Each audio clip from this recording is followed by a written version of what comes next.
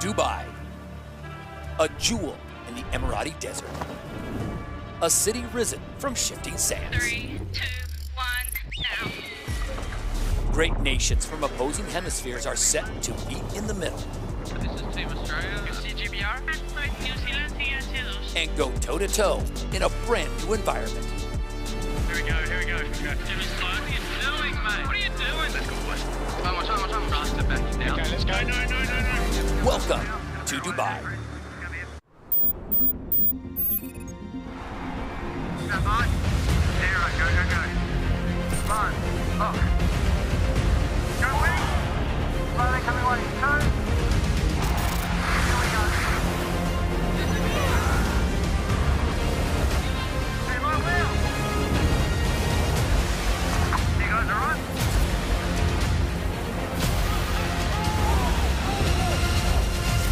Very well sound, everyone. Hello and welcome as the world's #1 sailboat racing league tackles a new frontier in the Middle East with the Dubai Sail Grand Prix presented by P&O Marinas.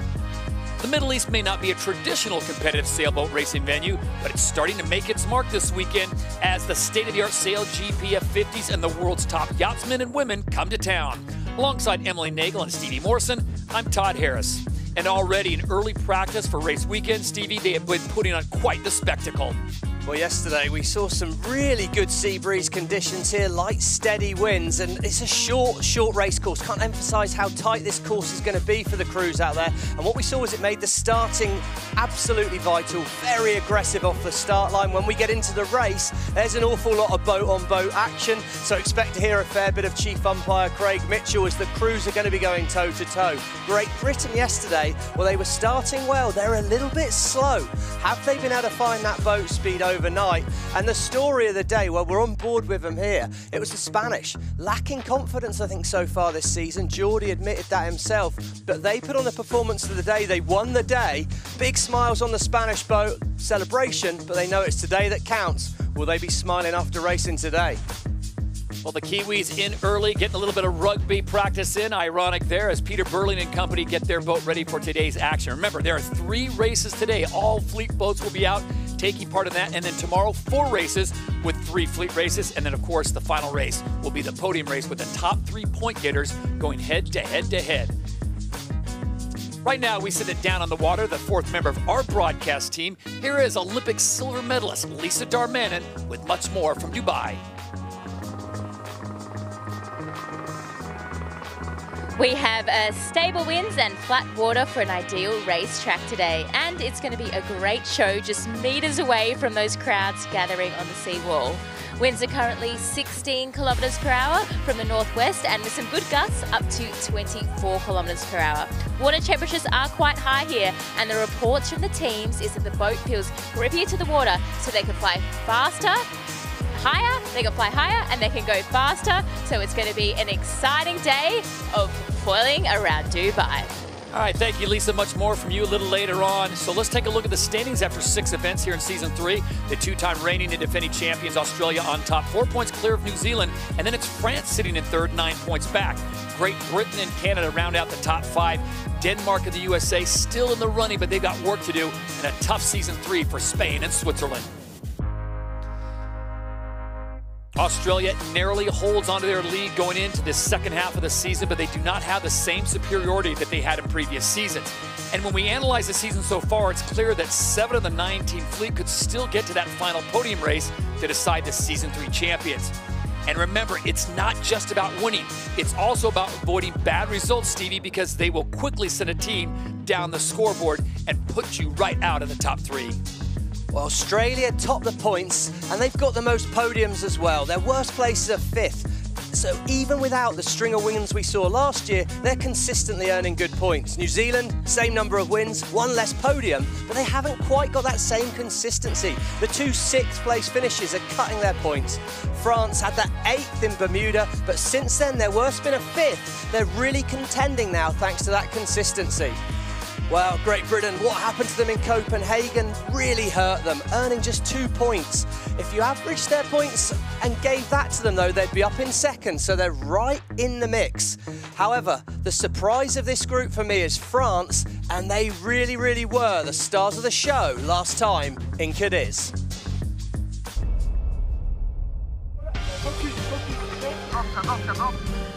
France have been consistent all season with new helm Quentin Delapierre.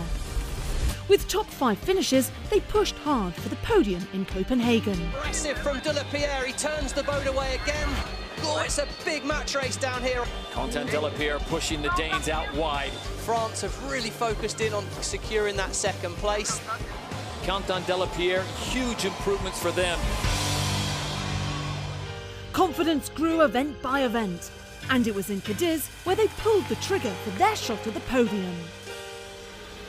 Wow, look at the French off the line. What a performance.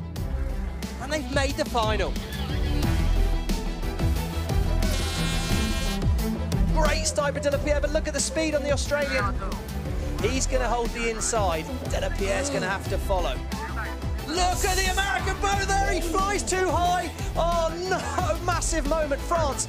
Separated by just a few meters. With the finish line there, who will get the win as they come to the line here in Spain? And it will be France getting their first victory in SailGP St. Magnifique. Oh, and they blur.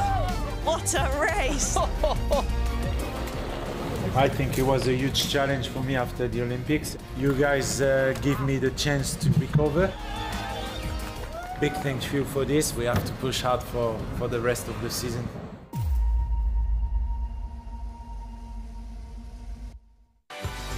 And again, if we look into the numbers in the middle of the point score, we can see why the next 3 teams headed by Canada are still well in the running here in Season 3, Emily. Canada started the season well with 2 podiums, but then scored poorly until Cadiz when they turned it around to score a valuable 7 points with that 4th overall. Now, with 5 events to come, the question must be whether they can keep the high scores coming. 2 podiums are perhaps flattering Denmark because otherwise it's a tale of poor scores, including a couple of 6th places and an 8th.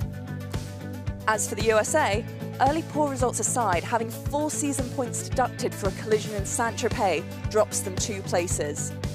Avoiding that would have them looking better overall, just behind Great Britain.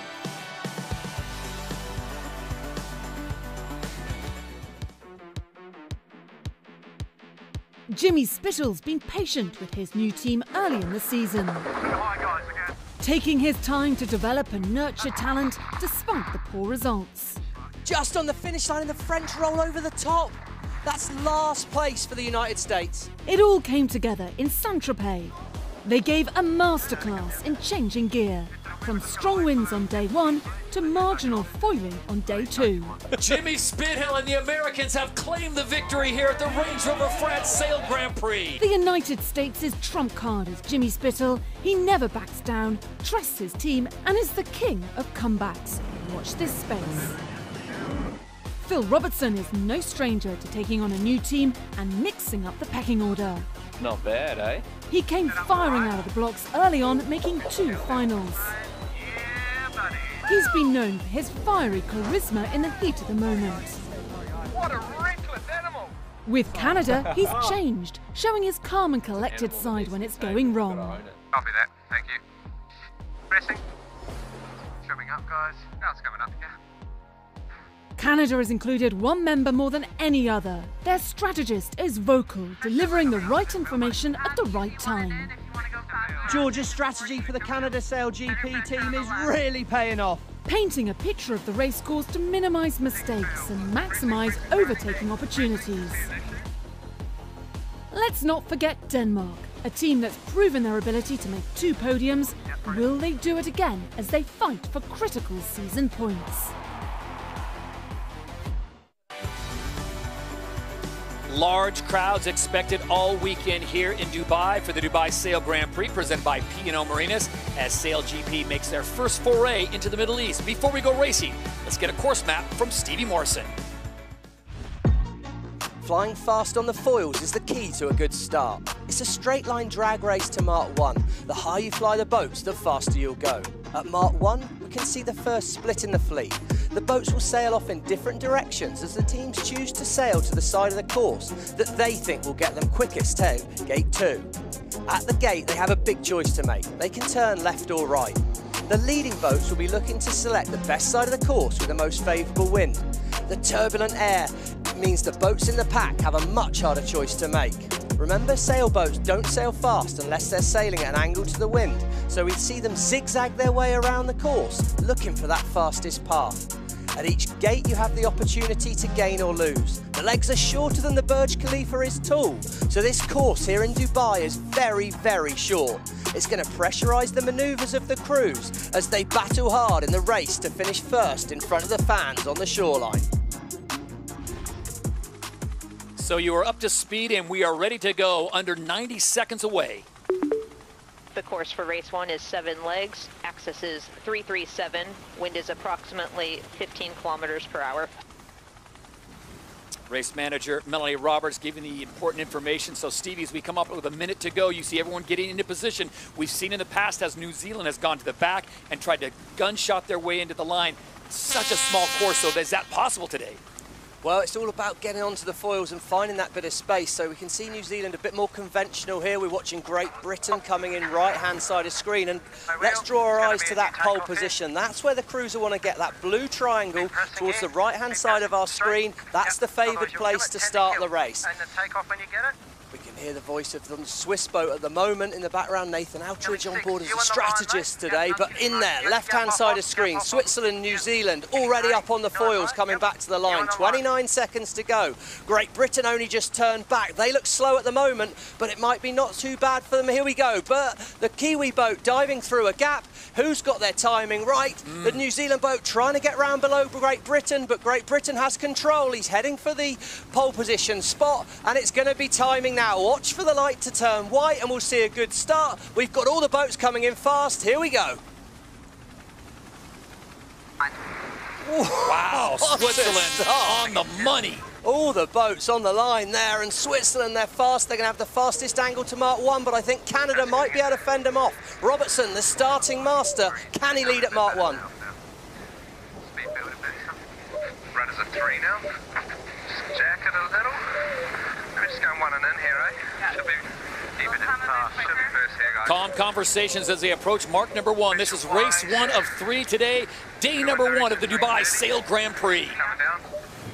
That was the voice of Phil Robertson we heard there. We're just going to go 1 and in. He wants to try and simplify it. The advantage of being out in front, Todd, is you can make simple decisions. And Phil Robertson, he knows he wants to try and do as minimum manoeuvres as possible. From here, matching from here. Nice slow. Yeah, building, and board. Kiwis are the first one to make the turn. 2, 1, 47, turning. 47, entry speed of 47 kilometres an hour. That should be fine for a foiling manoeuvre. And Canada, great first turn there. Spin the boat away.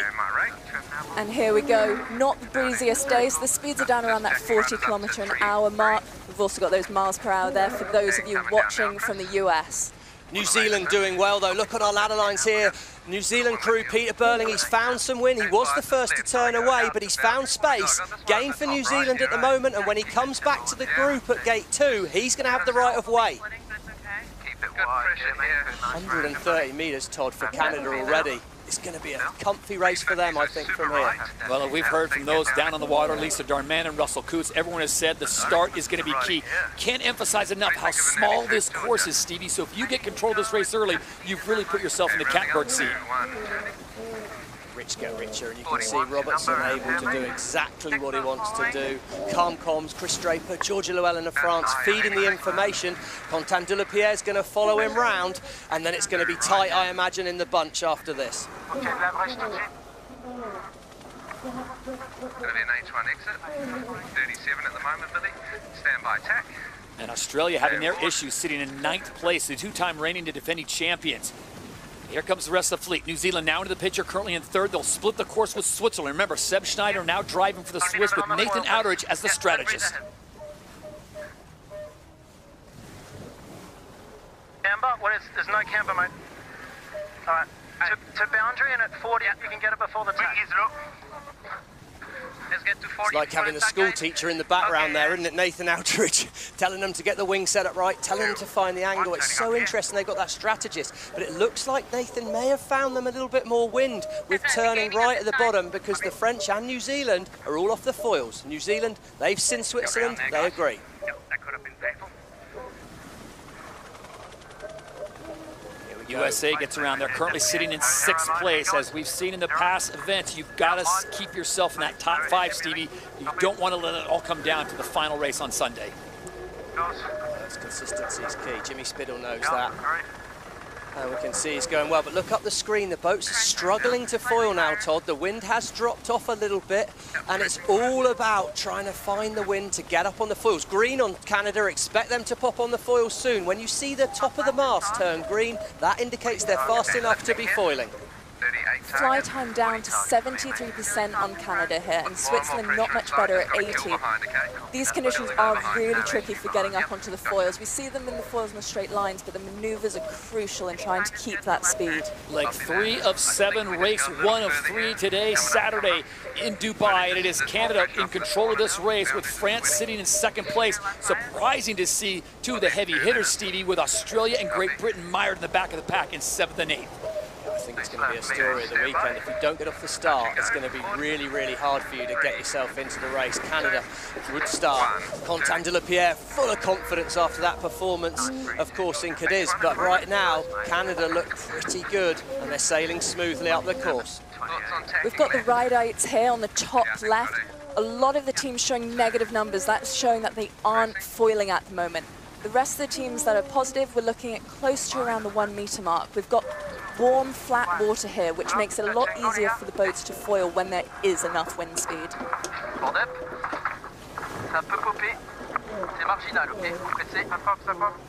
Okay, so it's marginal whether we're fast enough to pop on the foils. They're just quick enough. It's green at the top of the mast, but they need to watch out for New Zealand. It's going to be tight between France and New Zealand, but Canada, well, he's sailing away. Here we go, background, watching it, right-hand side of screen. New Zealand have the right of way. France needs to make a decision.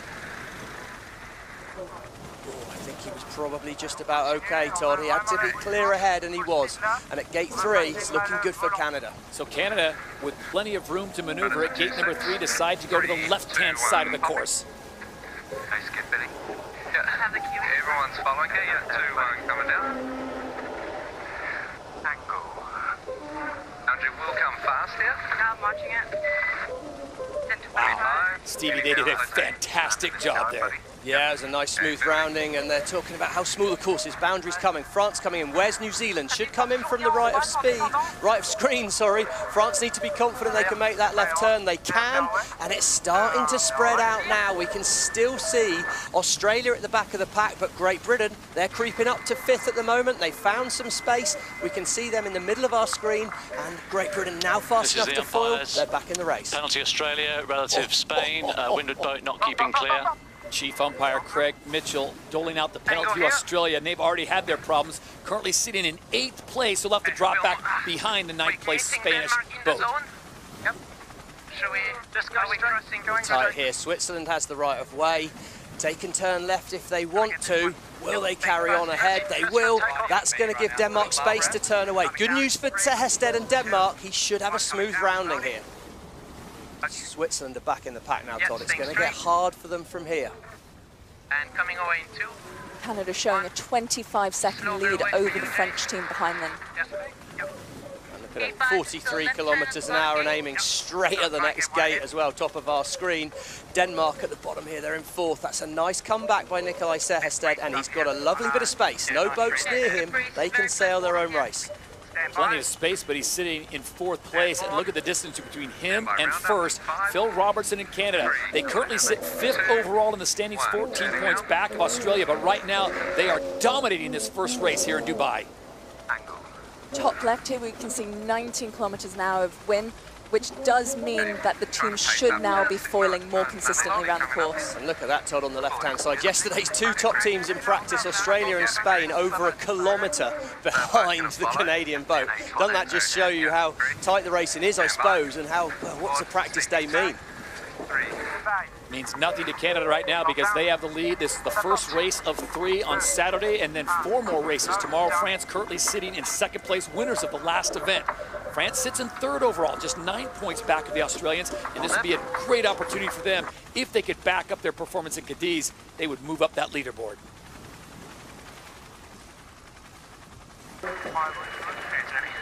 There we go, these yellow lines here, that's the lay line, so that suggests that if you're inside there, you're going to be able to make it straight to the next gate with no more turns, and we can see every time you turn the boat, you lose speed. It's high risk. New Zealand just about on the foil, but Denmark, what a brilliant leg here by Nikolaj Sejersted. He looks like he's going to move past New Zealand.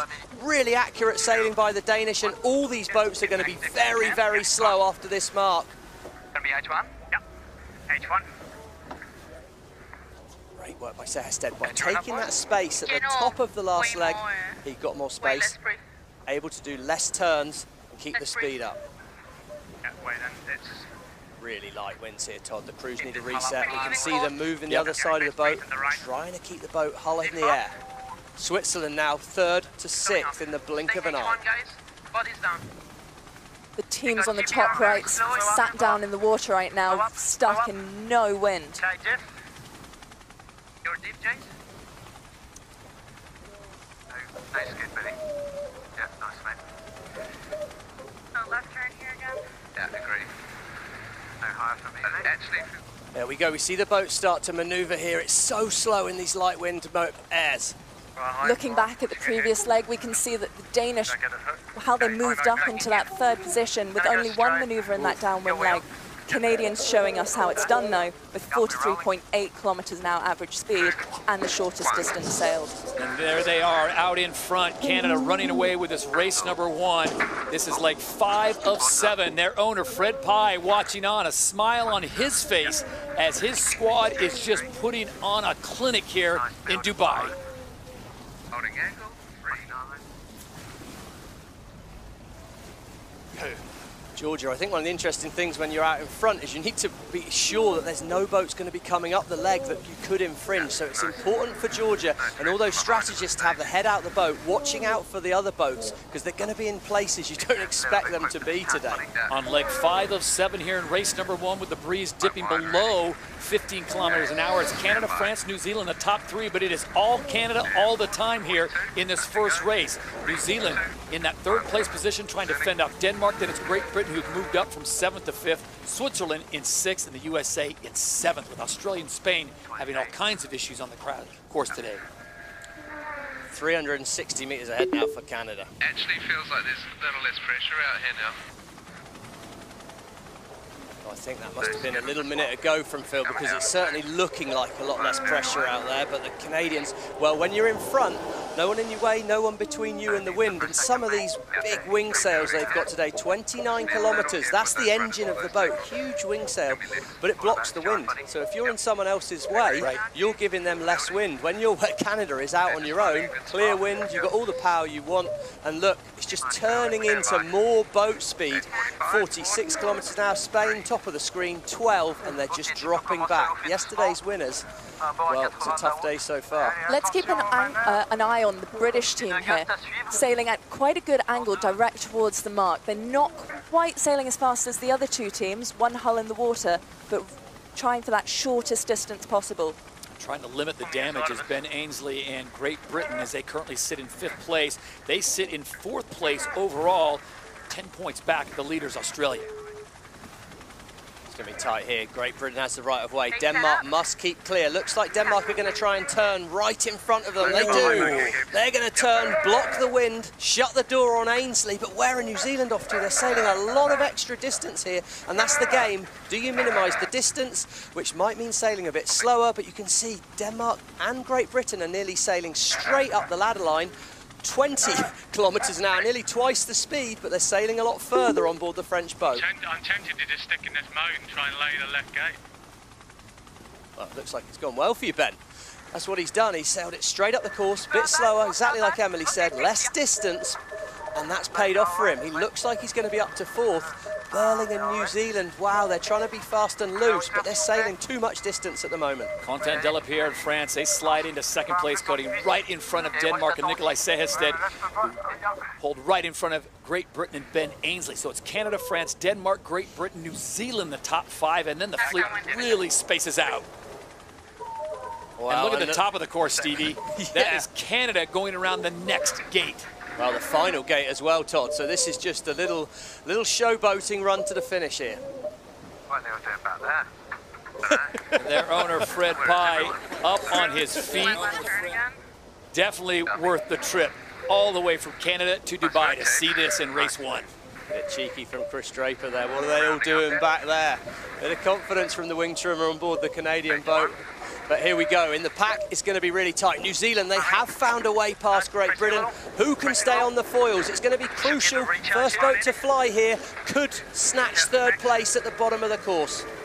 We can see here they've got between 15 and 20 kilometres now of breeze, depending on where they are on the course. The Danish on the right-hand side of the screen with about 14. The British, slightly less pressure, so slightly less speed as well. Crucial to get every gust they can and try and get every point before this final reach to the finish. So with Canada securing the victory, it is now the battle for second, third, and fourth. And Stevie, those points are so valuable. We've talked about it. 3 more races tomorrow.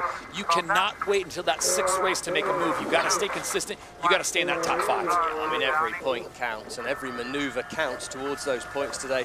Delapierre on board France, they've sailed pretty smoothly through this race, but has he turned the boat a little bit early here? I'm sure he probably knows better than me, but it doesn't look it's going to be easy to make it down through the gate from here. He needs to stay on the foils. He's got to be able to turn right on that mark in the middle of our screen. Turned a bit early for my liking.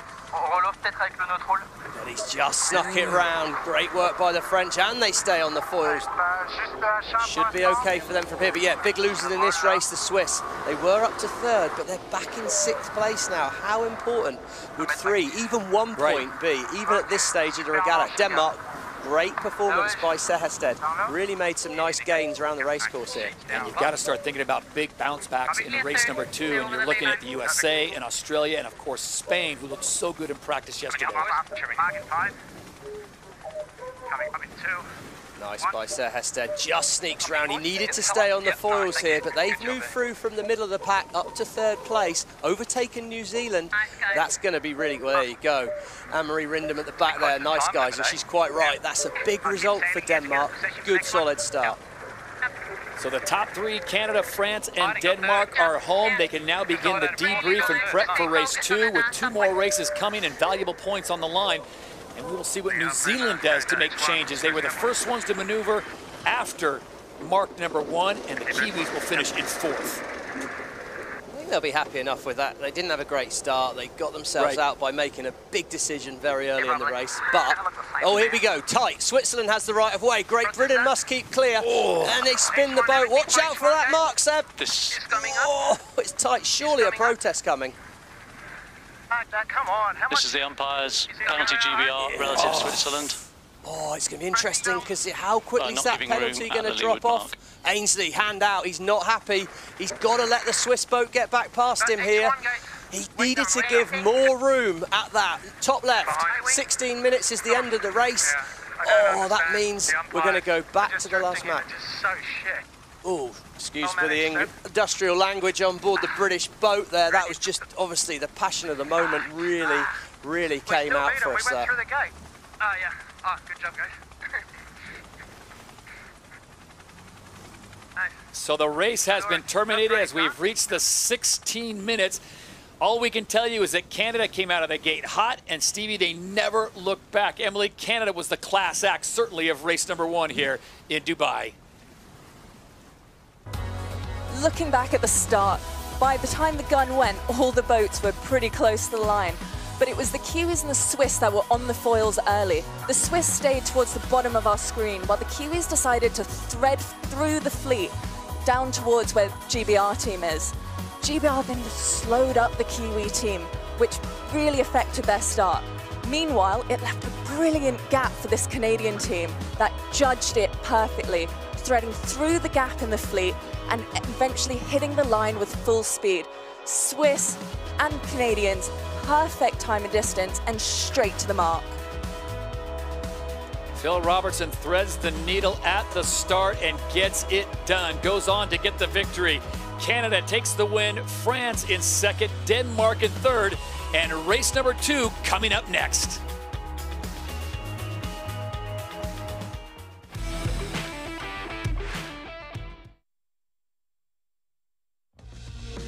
Start in Mark 1 is going to be more important than normal. It's kind of your equivalent to a straight track in F1.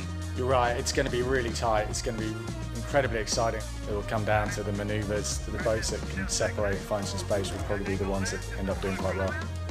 It was a super Grand Prix for the French team in Calais. An unbelievable energy with all the team. The French team has to be really focused on San Francisco and be in the top 3. You definitely need belief that you can get out there and you can win one of these race weekends, but we have a lot of work ahead of us. We have to climb quite a few positions to try and crack into that top 3, so we don't have a choice. I mean, we just keep fighting our way back into the competition. We've built this team from zero, right from the bottom, and I guess when you've done that, you feel it more, no? We really see SailGP as a huge opportunity, probably the opportunity of our sailing careers. Yeah, we're obviously frustrated from Cadiz, but in saying that, we've learned a whole heap and we'll be a lot better as a unit because of it. We're really trying to play the long game and get better, and we're aiming at the season final. We want to try and stop Tom from winning one.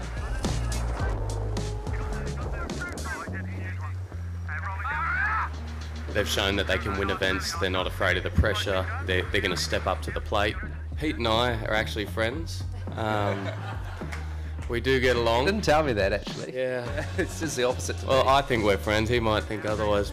And the rivalries are good in sport. And we actually all get along quite well. This event is the first time I'll be driving with Nathan behind me. Yeah, we're very lucky to have Lauren. We wouldn't be able to sail with Nathan if she was not able to be that strong and so good with the Jeep trimming. So yeah, we're very fortunate to have her.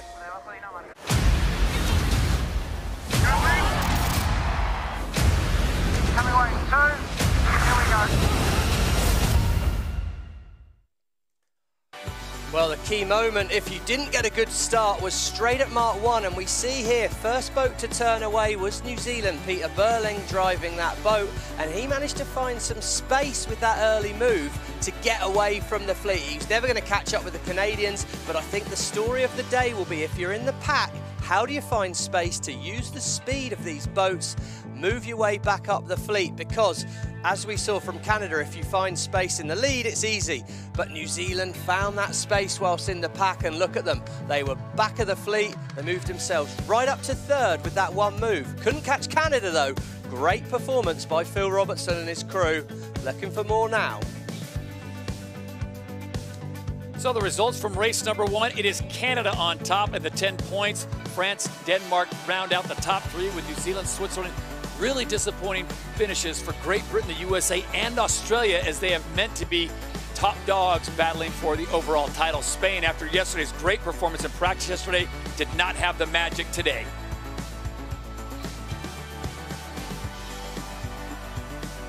And a masterclass here from Canada, shown in the numbers. Average speed of 38 kilometers an hour and the shortest distance sailed. Goes to show that if you're out in front, you can sail the course you want. Meanwhile, the teams further back in the pack, who were struggling for breeze from all the turbulent wind from the boats in front of them, were sailing slower, longer distance and more maneuvers. All about making your foils work for you, having as much fly time as possible. Canada gets it done. We go on board with Phil Robertson. Phil, congratulations, and you do it in grand style, a dominating performance.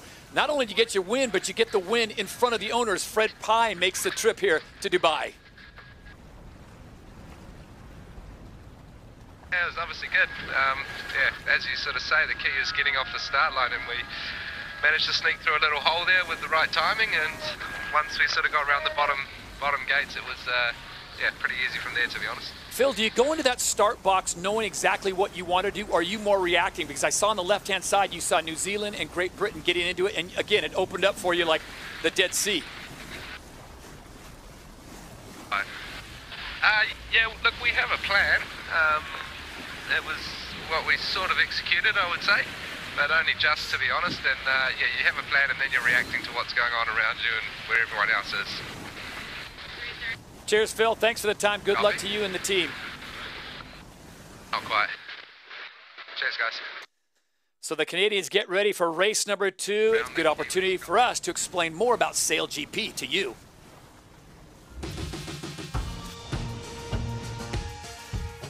Our computer-generated graphics are seen on the F50s as well as on broadcasts to define the boundaries of the course, as well as the ladder lines covering whole legs. 100 meters apart, the ladder lets us measure each boat's progress up and down the course, who is ahead and behind, the gaps between boats, the distance sailed from the last gate, and still to sail to the next gate.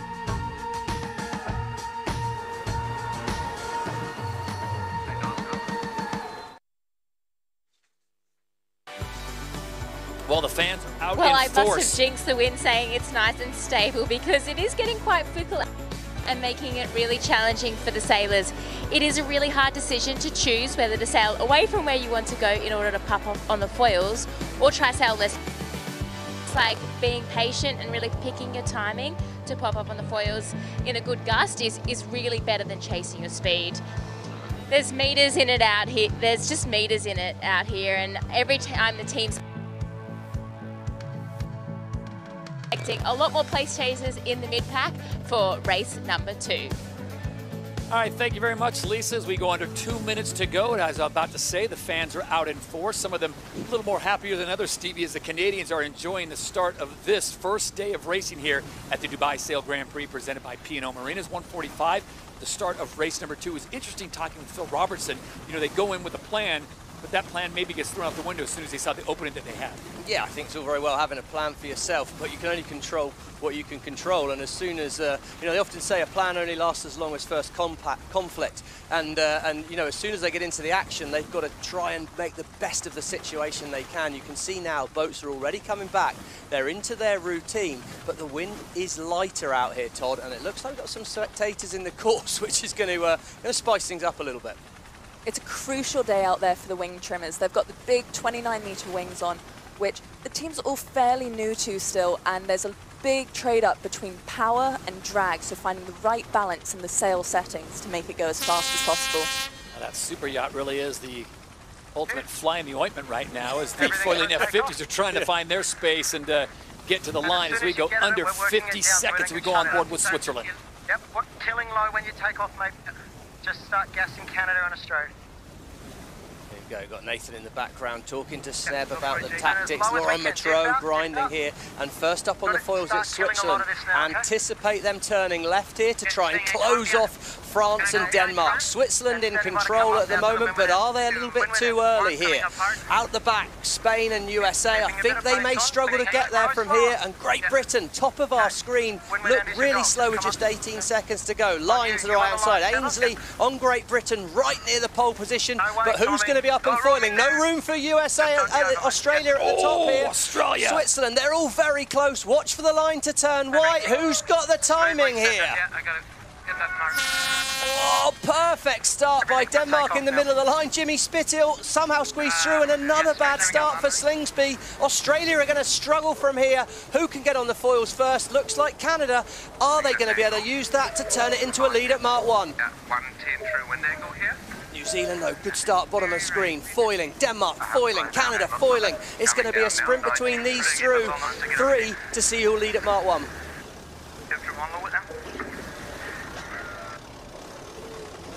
Mark number 1, race number 2. Again, it is New Zealand, Canada, and Denmark in the mix. 2, 1, rolling. Anyway. First for New Zealand there, good control. Denmark second, Canada third, but Great Britain there at the back, but they control things. Denmark and Canada cannot turn until GBR do. Have a look down the inside. Should we go early? Speeds here at the bottom there. Very similar speeds for these first 4 boats. They're in the same wind. Gate 2, top of our screen. Expect the boats to turn soon. That boundary's coming fast. And once again, like in race number 1, it's the Kiwis that turn away first, followed by Great Britain, Denmark, and Canada. It's really light, Todd. It's really, really light. All 4 boats fall off the foils here. Canada, oh, boundary penalty, Canada. Big mistake there. It got close, pressured out by the other boats. They need to lose 20 metres. How important will those 20 metres be as New Zealand are already foiling? I imagine we're going to hear a pretty calm Kiwi boat from here. Big lead already. It's a race for the drive around it, yeah? Yeah. Listening in on board New Zealand, Joe Allais there, eyes back. Go for a lift. Let's see, we've got enough speed to foil the first one, but we'll get to the left turn lane. Yeah, probably H1 out of them. So we hear them there saying H1 out. That means they're not expecting to do a foiling maneuver. In these conditions when it's marginal, if you go for a foiling maneuver and crash out, you're going to lose heaps of speed. Well, if you commit to an H1 turn, you're going to drop down, kiss the water, hop back up. So yes, the fly time is lower, it's down at 80% for New Zealand, but they know that they'll build their speed back up as quickly as possible. GBR, down at 66%. They really need to work on that if they want to catch New Zealand here. Right time might not be good, but they're second. I'd take that if I was Ben Ainsley right now, as we see Australia and Spain once again out the back of the pack. It's really light winds, we can see that on the course, but New Zealand, well, what do they want to do here? They're going to do an extra turn. They prefer where the wind is here. One more turn, turn left, and then they're going to be heading away upwind, but that's a big, big lead. 150 metres ahead at gate 2 early in the race. This course is shorter, Todd, just 4 legs here, but it's light. It's going to be a bit of a trickle race here. Can they keep the boat moving? It's going to be tense times on board these F50s, but at least if you're New Zealand, you should have a little bit of clear wind. Yeah. Happy boundary take H1 here. Happy slow mode as well. Getting the okay, alright, you're going the other way. See there, Josh Jr., Blair 2, Pete Burling, all on screen there at the moment. Joe Allais watching the boats behind. GBR one last turn here to follow behind New Zealand. They definitely all like the pressure on that side of the course. We're seeing all the teams doing this left-hand turn. So will this be a duplicate of race number 1, this time with the Kiwis in the starring role instead of the Canadians, as they suffer a penalty on leg number 2. It's New Zealand in first, Great Britain in second, and then the rest of the fleet with the Danes coming in third. That's where they finished in race number 1. But Stevie, you talked about the wind is so light, they are struggling to get one hole up out of the water. Yeah, it's really dropped off, and with these big 29-metre wings, we can see that big wing sail there. It just blocks the breeze, and it gets even lighter when you're in the pack. So we can see here, true wind at just 11 kilometres an hour on New Zealand there. Very similar wind on all the boats, but if you're in the pack, you're going to have less wind. You've got less options here. So it's really a case of trying to keep the boat moving, minimise the number of times you turn the boat, and see if you can find those extra patches of wind. We're seeing all the teams split their crew across the hull until that hull is flying. They're trying to get as much weight down, pop that windward hull, that's the hull closest to the wind, out of the water, get the less drag by having less boat in the water, and then they can bring the whole crew up and really push the boat forwards. Depends a little bit. We'll just see how it feels here. If you want it, then in Cadiz we had it on and off. Nikolai Sasted in Denmark exploring their options. Remember, these races 16 minutes in length, so we could be looking at a suspended race here. And Stevie, if that's the case, you want to move up this leaderboard as fast as you can. Right now, it's New Zealand, Great Britain, Denmark, Canada, the winners of race number 1 and 4th, and the Americans sitting in 5th. It's Australia out the back again. Look at them, 9th place at the moment, struggling. They're sailing parallel to those ladder lines. That means they're not progressing towards the next gate at all at the moment. A little bit more wind on them now. They should start to move forward. But yeah, I think it's a bit of a race against the clock for New Zealand here. Can they get themselves up to this next gate to get a scoring point in? But USA, they've got some speed. They're in 5th, and they're going quite quickly. Pressure. Jimmy, take the depth. Can't see the buoy here, guys, so. Thank you. Here we go, that's Paul Campbell-James, Jimmy Spittle. They're trying to find the course. And of course for Erica Ranke down there, left-hand side of our screen, that's a big job for her to be looking out, keeping them well on the course. And we can see for USA it could well be 2 more turns, but big gains for Spittle. He needed them, and he's made them when he needed to do it. And they've already shortened the course now to 5 legs. So remember, it's from 7 to 5 legs, and there's a 16-minute time limit as the Americans will make 1 more maneuver. The wind readings we're getting at the moment are showing that there's less wind at this gate closer to the shore. 4 kilometers an hour less breeze down here. So these final maneuvers coming into the gate are crucial to try and keep speed up. Otherwise, the teams at the other gate, New Zealand, GBR, that gap is just going to increase even more. Kiwis need no more help as their lead continues to grow. So New Zealand out in front, Great Britain in second, Denmark in third, and then the rest of the fleet mired at the bottom of the course. Canada just about survived that penalty, and well, look, here we go. Top of that huge New Zealand wing sail there. We can see there's plenty of wind up there with those red ribbons flying off the back of the sail there. New Zealand moving well, 160 metres ahead of second place Great Britain, but nearly half a kilometre ahead of third as they reach gate 3.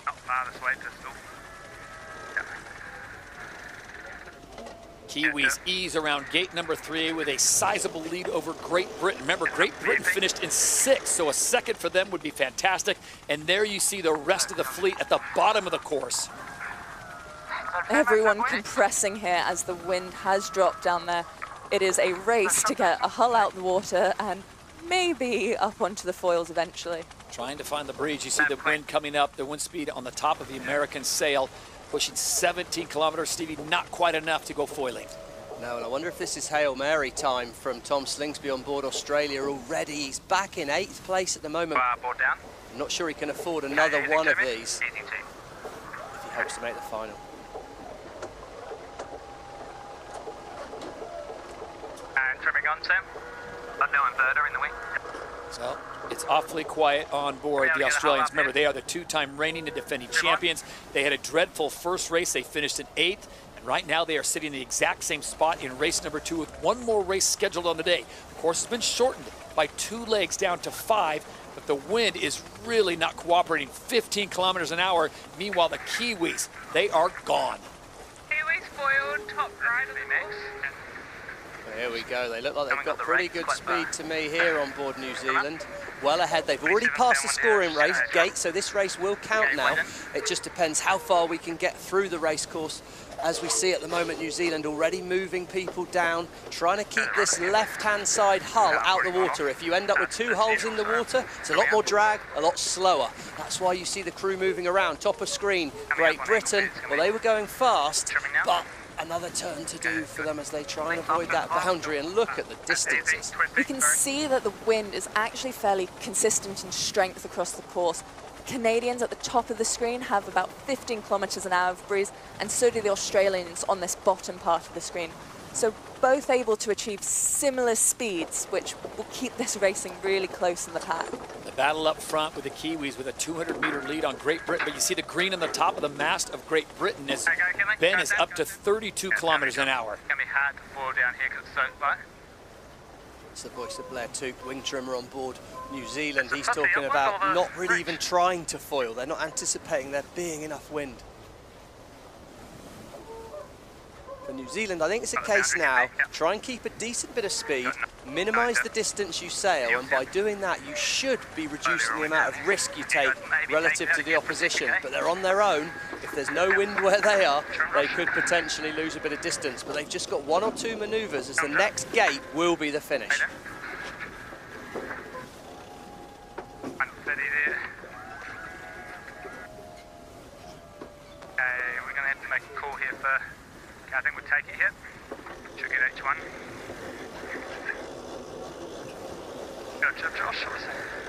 Just trying to make that left-hand hull pop out of the water there. Blair Tuke thinks they can. He's made the call. Let's push for it.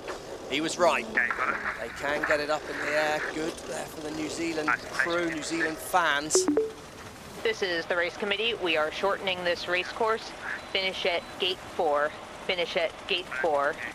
Absolutely crucial here. Great Britain, left-hand side of screen. They are foiling, but it's New Zealand has the right of way. There's 200 metres to go to the finish, and it's anyone's race between these first two boats here. Can Ainsley stay on the foils? How many more times does each boat need to manoeuvre?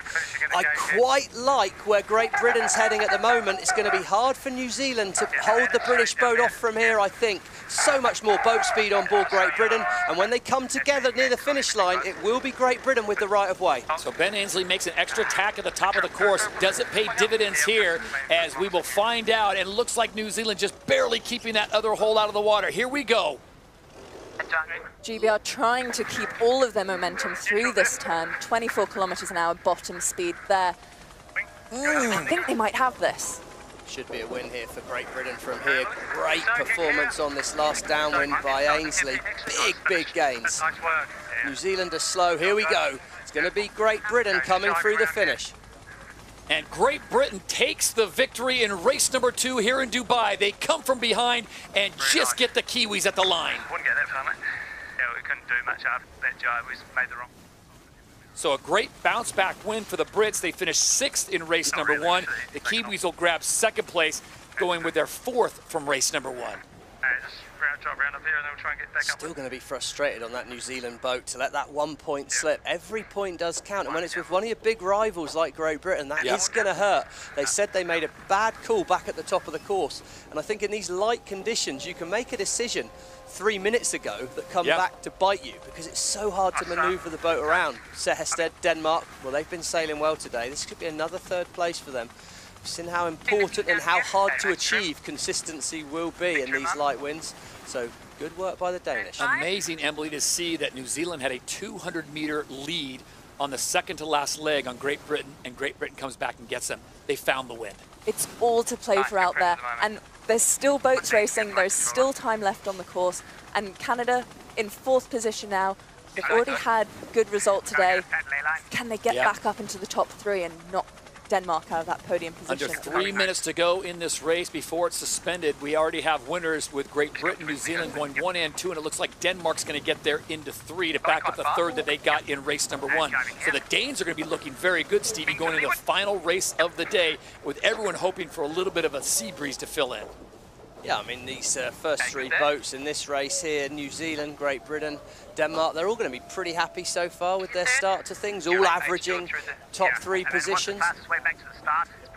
It's just Australia, look at them, left-hand side on our scoreboard there, 9th. Switzerland, they've dropped all the way back to 8th. It's pretty tricky. It's big points at this point. Phil Robertson's Canada, well, he's kept himself in the race. And Jimmy Spithill, 5th place at the moment, but he's pressurising the Canadians, going some 4 kilometres an hour faster at the moment. Can he find a way past? Well, this would be huge if the Americans could slide up a position. They got a 7th in race number 1. A 4th would be much better than a 5th. Perhaps essential. Gives you a good idea of just how tight this course is today. Still starting to turn up a little, coming up a bit. Yep. Should be all wing good now, Tommy. Minute 40 to go in this race. It's looking like they've got the boat going well. Can they get that hull up in the air? Can they make the boat heel over? Lean towards us. There you go. Should see a big acceleration in speed here, but he's not going to try and foil in this condition. Yeah, you're good like this. I think you're good. Yeah, I agree. Now, everyone down now. Go wing. Really clear comms there from Phil Robertson in Canada, talking about one person up, everybody back down, really working together to balance the heel of the boat, keep the hull flying. He's even got the wing sheet though, look at that. Improvisation live on the scene there, Phil Robertson. He's trying to keep Chris Draper not even trimming the wing sail to keep that boat tipping up. Full commitment there. 1 minute to go before the clock terminates. Can Canada make it down to the finish? Come with a little squash here. Copy. Nice, Billy. Make sure I don't lose the mode here. I think this is definitely the best thing to do. Trim. Lifting. multitasking onboard Canada as they try to bring this thing home with 30 seconds to go before termination, as the Americans have dropped behind them by 100 meters. Does not look like Jimmy Spittle's going to have the time or the distance and wind pressure to catch him. But Canada need to cross the line before the race terminates, or it goes back to the previous gate and the USA would finish ahead of Canada on that result. Final 10 seconds. Only Usain Bolt can do it that quickly, Todd, I think. I don't think a boat's going to be able to make it in that time. 100 metres in 10 seconds, that's Olympic gold medal standard, and that's the time up, so it's going to go back to that last gate. It's a sigh from Phil Robertson. He knows what it means. So instead of a fourth and a first, Canada will take a fifth and a first, with the Americans doing a nice job of coming back. They'll get a seventh in race one, a fourth in race two, with race three still to come. Wow, it was light and tense, wasn't it? And foiling was really quite rare during that race. So I think really that key moment was Great Britain. They managed to get on the foils. They took a bit of a short-term loss earlier on this final leg, but by doing that, they put themselves in a bit more wind and they turned that into a big, big gain as we move down the course. Good confidence-boosting stuff for the British boat there, because they needed that. They needed a race win. It's been a while since we've seen that from them. They'll be happy. Short-term loss, long-term gain. So Great Britain gets the victory in race number two. They had a sixth in race number one and one more race still to go. Great Britain, New Zealand, Denmark, the top three in race number two. We've got one more race to go here in Dubai. Go, go, go. You guys all right? Fine.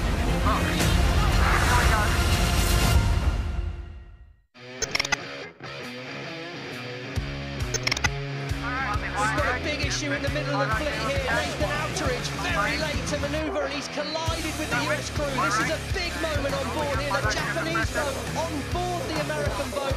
Hopefully no one's hurt, but that was a big misjudgment from Outteridge. One gust boat too strong saw the Spanish boat capsize. The sailors are all safe and okay, but the boat suffered extensive damage. You can see the top part of the wing completely ripped off. They've stopped it. This could be over. Capsize coming. Oh, and a capsize for Great Britain in the finale. And so now it is two boats battling for the title as Australia sails away.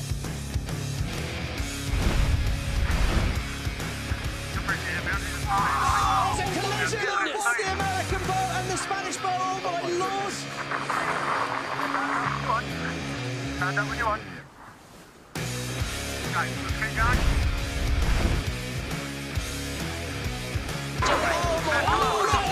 No, the British crew have crashed. They have no rights there, lost control of the boat. There's going to be disaster for the Japanese and the British.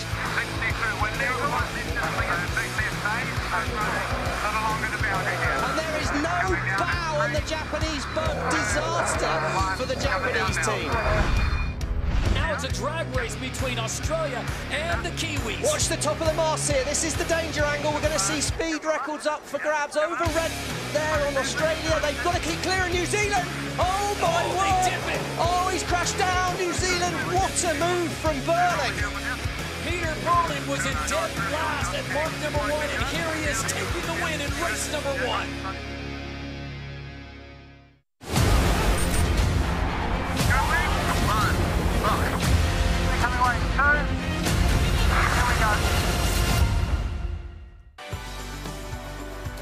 So two race complete, and we bring you the results, and what a performance once again by Great Britain. Despite the low wind, they wait to the last leg and they get it done, passing the Kiwis, who had looked to be all but checked out in race number two here at the Dubai Sail Grand Prix, presented by P&O Marinas. So officially it goes like this. Great Britain gets the win. New Zealand settles for second place. Denmark consistently finishing in third. And the Americans may be the biggest winners as the race is terminated, but they had the lead over Canada at the last gate, so they take fourth, Canada fifth. Then it's France, Switzerland, Australia really struggling today, and then Spain in eighth place. So a lot of work to do with one more race to go. And remember, 4 races again tomorrow on Championship Sunday. Well, it's been a tough season so far for the teams of Spain and Switzerland, but at least the young Spanish team with the race win in Saint-Tropez and a third place in Cadiz have started showing they can be competitive. What a difference that has made to the team. But today, it has been a tough go for the Spanish here in Dubai. Jordi Jamar, first ever race, first to the line, huge statement of intent. And there's a collision on board the American boat and the Spanish boat, oh my lord! As a driver, as a sailor, as a sports person, you just don't ever want to do that. After that collision, we're just there, paralyzed, thinking, okay, what's this now? Yeah, you can't be like that. As soon as you lose your confidence, people like myself, Peter Burling, Ben Ainsley, we can see that and we'll pounce on you.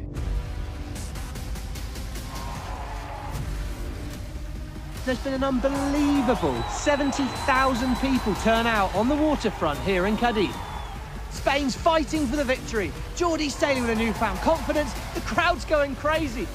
Everyone's following them. There's boats everywhere. It's like they just won the World Championship.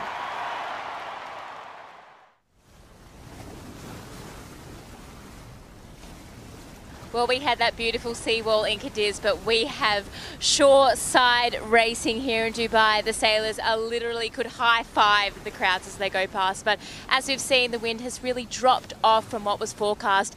But they have a bit of a trick up their sleeve here in SailGP. So they're going to go from 6 people on board, from what we've seen, down to 4 people on board. So what happens there is they lose a grinder, the female athlete moves into the grinding position, and the flight controller also jumps off. So the pressure is on to the drivers to try get foiling, but I really think the only time they'll get foiling is around gate 3 and gate 5. So, and of course on the start. So over to you guys to see who can get up and foiling before this start of race number 3. So before we let you go, question to you, what do you think the strategy is? Who do you take off the boat? Who do you leave on? Well, in this wind, you don't need that much grinding power, but what we have to remember is that there is a huge wing that they're going to have to grind. And the rule is that they must have a female athlete on board, so it'll be interesting to see what they do there. Most teams will lose their flight controller, and either the grinder, the male grinder normally, or the driver will fly the boat. So teams tend to have a different configuration in terms of who's flying the boat, so we'll have to wait and see how that plays out. And Lisa was right, Stevie and Emily. They are right in front of the VIP area, the fans getting up close and personal. Maybe the closest the fans have ever been in SailGP history.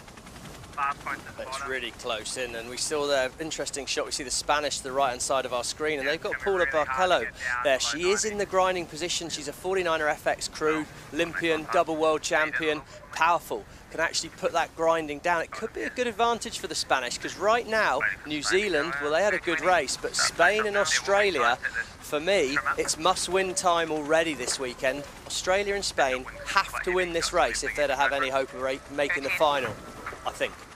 Meanwhile, if we look at the top of the scoreboard, currently we've got New Zealand, Denmark and Canada all tied on 16 points, with GBR then on 15 points. So our top 4 are really neck and neck. Still one more race to go today, obviously, but all to play for.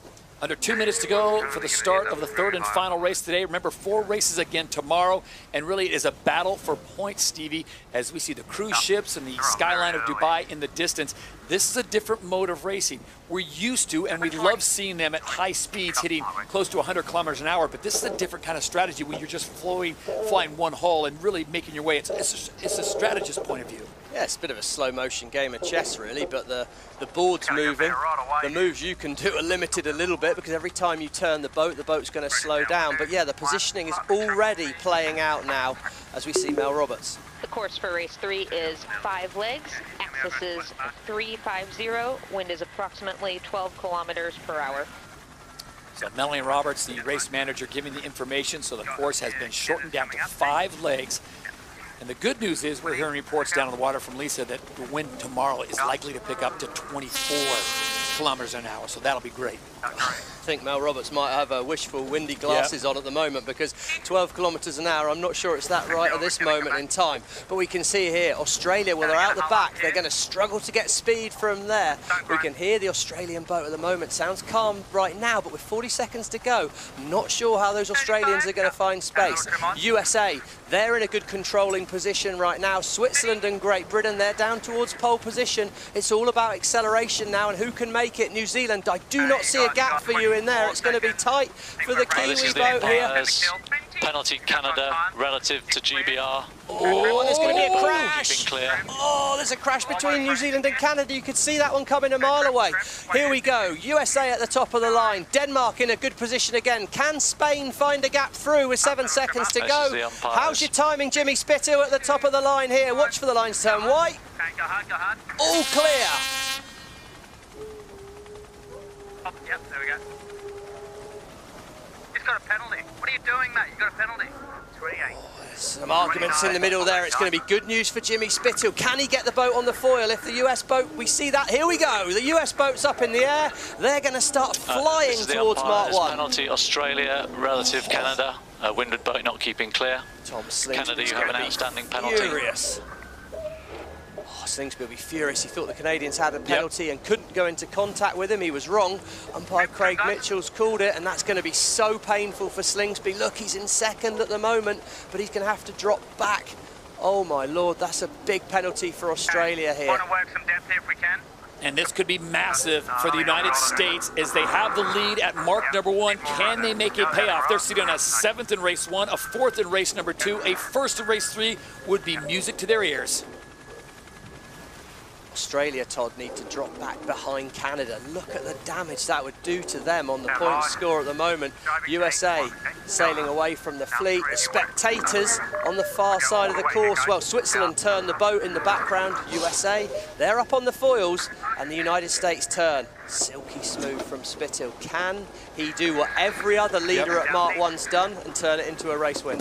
Really tough there for USA. Just as they chose to do the manoeuvre, they entered the wash of a boat, which adds turbulence to the foils and would slow their manoeuvre down even more. Not what you want at this stage in the race, but still leading. All teams sailing with just 4 crew members at this time. 3rd and final race of the day. We're just doing 5 legs because of the light wind. So, like, look, penalties on Canada and Australia, and that's just... Oh, that's so painful for those crews in these light winds. USA, they look at the speed on them at the moment, nearly 30 kilometres an hour, not quite fast enough to foil, and I don't think they're even going to try. What we see now, France, Great Britain, New Zealand, Denmark, struggling to find speed, and it's the Swiss boat first to break away. They're the ones perhaps challenging America at the moment. United States with Spithill on the wheel.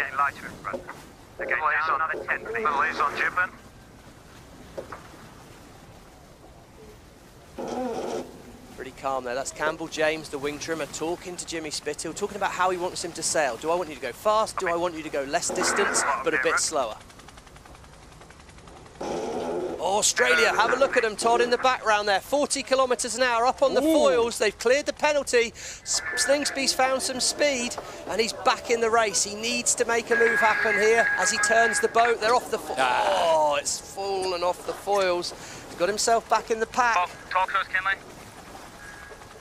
Canada still with the penalty here, really struggling to slow down enough to let the boats behind then pass them. Not the speeds we're normally used to seeing here at SailGP. And again, the wind is supposed to build for tomorrow, so expect higher winds. Whether they change the boards, we will see. Spain in the background there, up on the foils. Meanwhile, further ahead on the course, GBR is still 1 hull down. This could see the fleet compress a bit more, have those teams in the back half move up forwards and really put some pressure on the leading teams right now. Better pressure in America than we jive before. Looks like it could be a good move for Ainsley. He likes the wind. When they talk about pressure, they're talking about wind speed. If you can find that little bit more wind speed, you go faster. An extra kilometre an hour of wind makes a big difference. USA have the right of way. Is Ainsley ahead? It's going to be tight here. He's going to sneak across in front. Clear across there. No problem. Pretty confident. That's Ben Ainsley telling Craig Mitchell. I imagine a protest coming here from the USA there. That was very, very tight. Coming on, just for a little bit. You want to try and get back up? No protest at all there. That really was tight. Just dip off, wide in. Yeah, find an extra kilometre, 2 kilometres an hour of wind. It can be as much as 4 kilometres an hour more boat speed. So for the drivers on board the boat, looking out for that pressure, as they call it, absolutely crucial. 25% fly time for USA versus 0% for GBR, but they are still neck and neck. This is showing that two different modes of sailing. The US pushing more for speed, but sailing longer distances, while the British team tend to aim straight for the mark a bit more today. Erica, one. Go wind to Erica. Erica, one. Almost jiving. It's just a big righty. Jive back. Get board up, Jimmy. No. And then Listen in with the American boat. You turn the mark? Yeah, no problem. You'll need wing to leeward as well, please. You're coming under pressure after this. You could hear the wow, tension. a lot of work. Your wing, my wheel. Come up there. And we've got a split, Todd. Right turn for USA, left turn for Great Britain.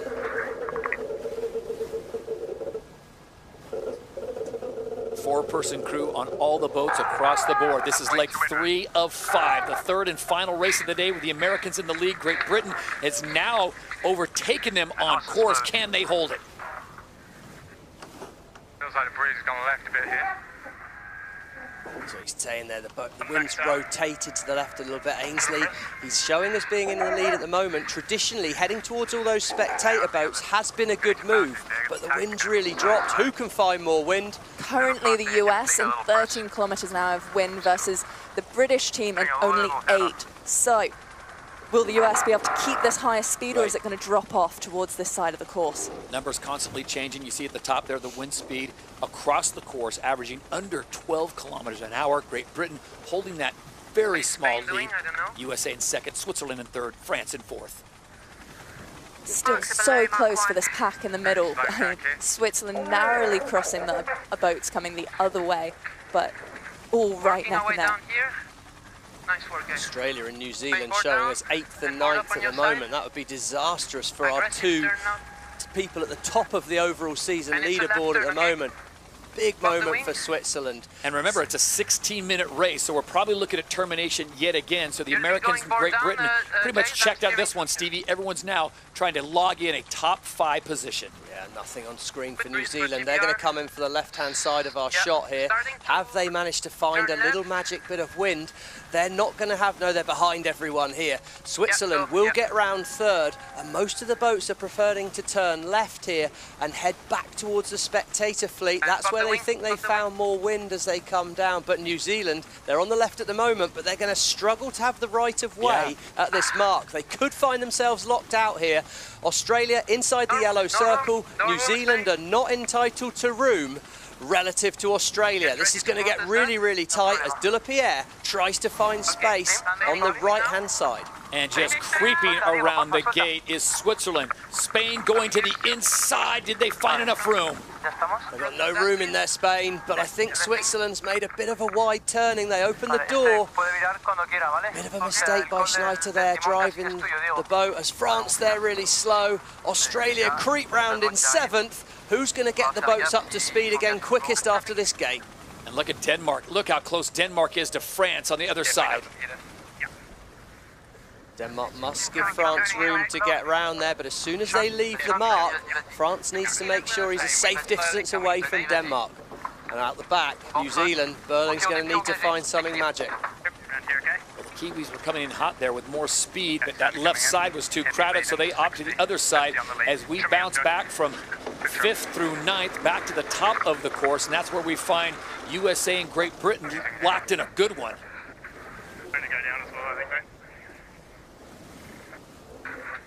So Great Britain has overtaken the USA as they make their way around the next gate. Pressure's still this side, isn't it? I don't think it's foiling. Still preferring that side of the course where the spectator fleet are. Hence, the United States boat turns straight away and they're going to start aiming back at those spectators. Ainsley's let him off the leash a little bit here. Will that prove costly in the long run? I'm surprised Ainsley let the USA make that turn first. Because isn't this similar to what Great Britain did to the Kiwis in the last race? Exactly the same.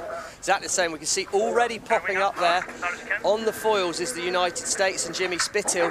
Could have been a move by the US to take the race. Ainsley, I'm surprised he let that happen, but plenty of golf left in this hole here as this final downwind is going to be nip and tuck between two of them. Best match race helmsmen in the world. USA up on the foils there. GBR still struggling for that last little bit of speed to pop up. Here we're looking at the previous leg where we've got GBR sailing less distance, but USA sailing a higher average speed. That did let GBR cross them, but now that extra speed is paying. And we're just hearing from race manager Melanie Roberts that the race has been shortened yet again down to 3 legs, so they will finish at the windward gate. So great news for USA SailGP at the opportune time. Great Britain may be found on the outside, and here's this maneuver. Can they keep it on the foils? No, they cannot. It's just too light to be trying to force that. They've done a nice smooth turn there, Todd. They have the right of way. Great Britain will have to keep clear here. If this is close, it's going to go. Let's have a look at the bottom. Oh, he's a clear ahead.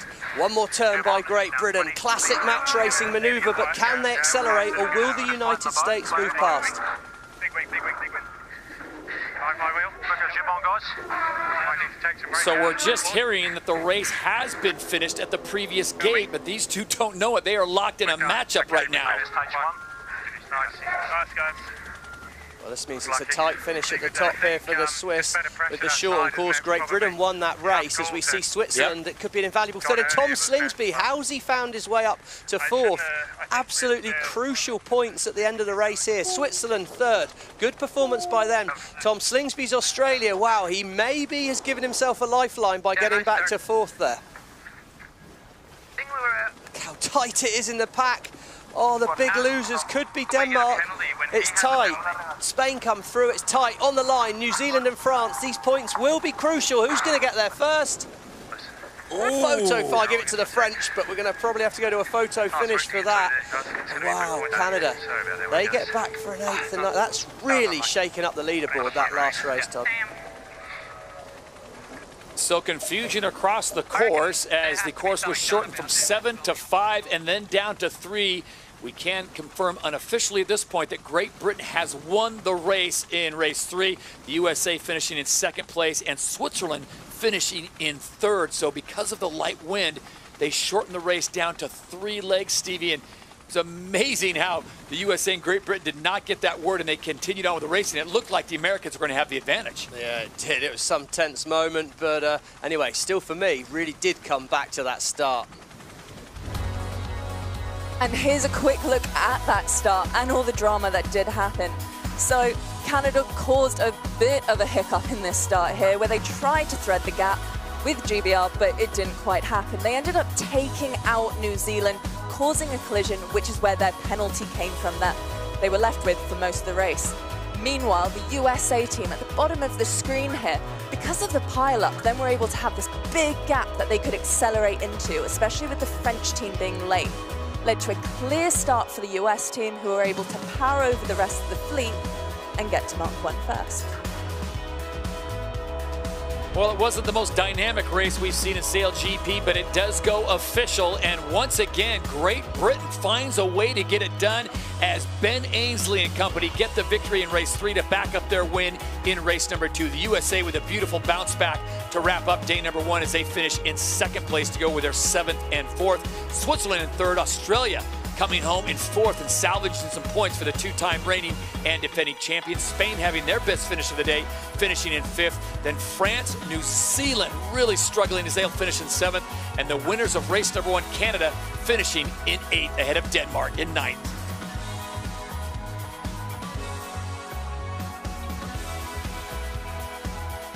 And here we've got the USA team sailing at fastest speed on average across the course, 23 kilometers an hour.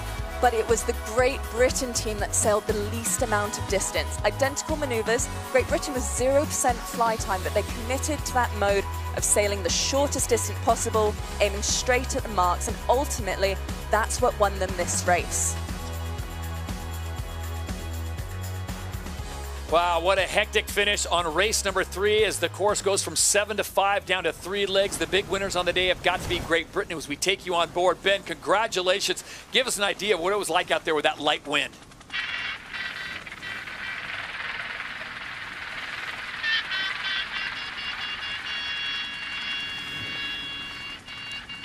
Hi Ben, I don't know if you can hear us. There seems to be a lot of spectators. Very, very pleased to see you out there on the water in Dubai. 2 race wins at the end of the day. Look pretty tight and tactical. How was it out on the water there, Ben? It's really tough out there. You can see that the breeze just died off to the point we had to go down to full crew. And it's just all about trying to keep the boat speed going, trying to avoid getting locked up with the other boats. That last start was really tight. And the team did a really good job trying to keep cool in these really hot temperatures. It's just as hard in these conditions as it is in, 30 kilometers, 40 kilometers an hour wind speed. 2 comebacks for you today, Ben, in race 2 and then in race 3. When did you finally get the word in race 3 that the race had been shortened to the 3rd gate and you guys had beaten the US? Yeah, we were relieved with that because they'd done a nice job actually driving earlier and getting slightly better pressure down the left-hand side of the downwind leg looking downwind, so they were probably going to get past us, so we were happy with that. We'll take that one our way. Well, potentially a bit of a different day out there tomorrow, Ben, and there's been a few rumours of potential boat speed issues on board that British boat. Are you confident the boat's fast and good because you've been sailing well the last few races? Yeah, I think the boat's fine. It's the operator error, as they say. I mean, there's a few little asymmetries we're working on, but I think all of the boats in the fleet probably have those. And it's just about trying to sort of tweak those along as we go. It's a one design fleet, so everything's the same. It's just about how you set it up and how you operate it. Ben, appreciate your time. Wish you the best of luck tomorrow on day 2. So from Great Britain, we bounce over to the USA. They finished in 2nd place in race number 3. Jimmy Spithill and company doing a great job at the end of the day. Hey, Jimmy, it's not the way you wanted to start. You guys get a 7th in race 1. You come back with a 4th in race 2. But what a way to finish off day number 1 with a 2nd to Great Britain. Give us an idea of what it was like there on the course today. Yeah, really tough out there on the course. Very light, real minefield. I mean, clearly we should have dropped the crew for race 2. I just don't know why the race committee's late every time making that call. But yeah, look, I thought the guys did good. We just struggled off the first start. I mean, that was all me. And only just got it together in the last one. So we've got a lot of work to do, but it was good to be going, building the momentum and heading in the right direction there.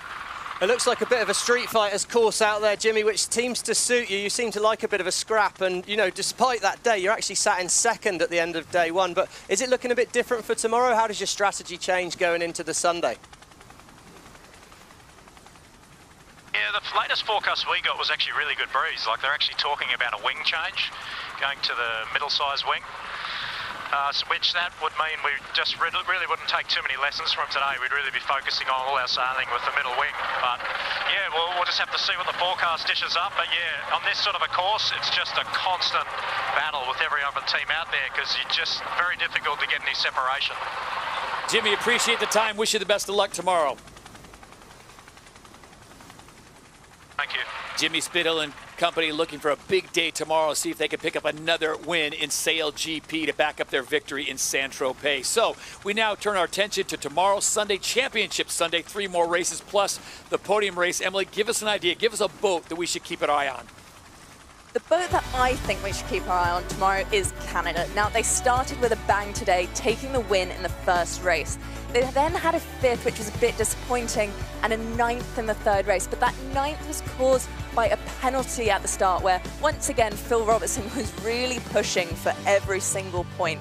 So, if they come in with that attitude tomorrow, I'm expecting big things. And Fred Pye would love to see his team in the big final, the 4th race tomorrow on Championship Sunday.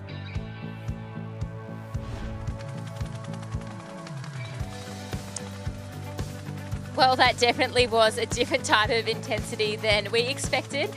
But the great news is that things are going to heat up tomorrow, as we heard. With the breeze increasing on this condensed race course, sideline crowds to get the show that they're expecting, and the winds are expected to be averaging 22 kilometers per hour, gusting up to 37. Heard from the head of the tech team that, as Jimmy alluded to, we will change from those 29-metre winds down to 24-metre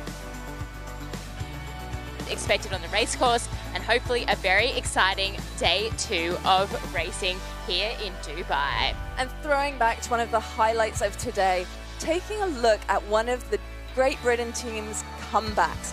They kept us right on the edge of the seat with a lot of the racing today, taking the win in the final moments of the race. The Kiwis had led for the entire race, and final leg, the Brits come in and steal the show.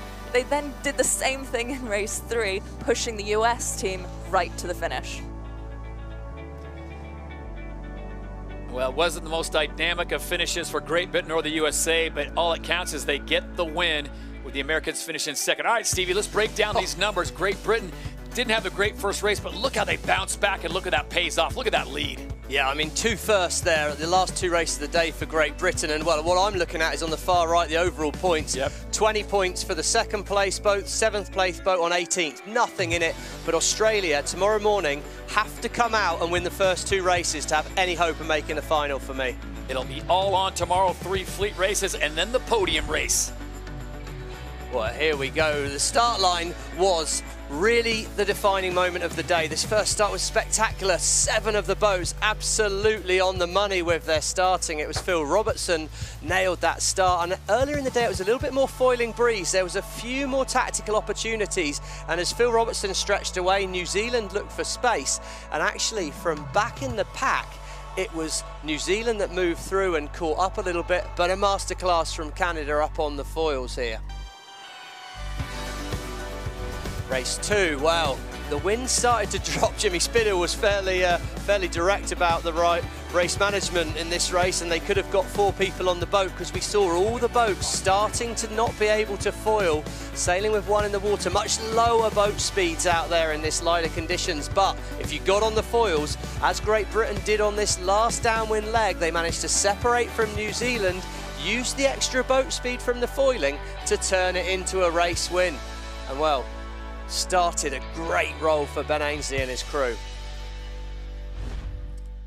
Race 3, again, the start, well, there was a bit of collision. There's going to be some ramifications for that, I'm sure, overnight. Hopefully not too much work for the tech team, as we see New Zealand just got sandwiched out by Canada. It was a penalty for Phil Robertson, perhaps a little bit too aggressive. And then here, we thought this was going to be a defining moment for USA. Ben Ainsley thought it was going to be a defining moment for the United States. But when the boats came back together, it turned out the race had run short. This match racing manoeuvre here by Ainsley on his old buddy Jimmy Spithill didn't matter. It was that kind of tight manoeuvring that gave us some good close action out on the water here today. So we turn our attentions to day number 2, Dubai Sail Grand Prix, presented by P&O Marinas. We check in with everyone to get their thoughts. We'll start with Lisa Darmanin down on the water. Lisa, what are you expecting tomorrow for day 2? I think it's going to be a really interesting day tomorrow with the big breeze. I think that is actually going to really shake up the points. As you said, race number 1 and 2 tomorrow are going to be critical, but I wouldn't count anyone out, because if we have that breeze, it's going to be a completely different style of racing tomorrow. And for you, Emily? I think gate 2 is going to be where it's at tomorrow. Right off of the wall, the Adrenaline Lounge is going to be the place to watch, because all of the boats are going to be coming in foiling and causing some carnage. And Stevie? Well, if it is a bit windier tomorrow, this short course, I suggest those grinders eat their Weedy Bix, because they're going to have a busy, busy day out there on the water. So the debriefing begins as Championship Sunday will kick off tomorrow. We want to remind you, same time, same place, the Dubai Sail Grand Prix presented by P&O Marinas will go on. We'll have 3 fleet races, and then it'll be the podium race where only the top 3 teams will compete for the big prize and walking away with the title. So on behalf of Lisa Darmanin, Emily Nagel, and Stevie Morrison, I'm Todd Harris saying goodbye from now. We will see you tomorrow, the big showdown in Dubai, SailGP Season 3.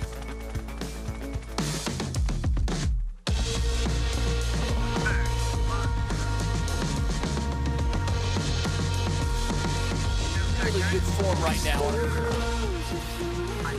Wow, Switzerland on the money. foiling, Denmark foiling, Canada foiling. They are dominating. There they are out in front.